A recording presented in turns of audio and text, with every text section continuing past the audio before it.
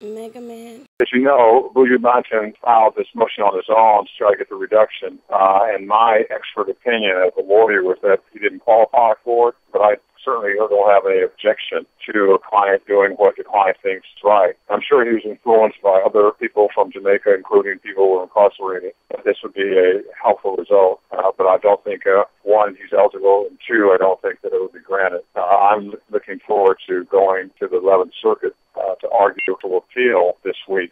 We hope to have a good result coming from that one. That will be 3 judges on the 11th Circuit who will hear the issues. And I have no doubt in my mind that in the proceeding that he went through, even though he's had some appeals, that he wasn't fairly represented, and he certainly didn't get the result that was necessary. We hope to get that from the court when we argue the case on Thursday, the 11th of December. Oh, Mega Man, your mixes turn me on.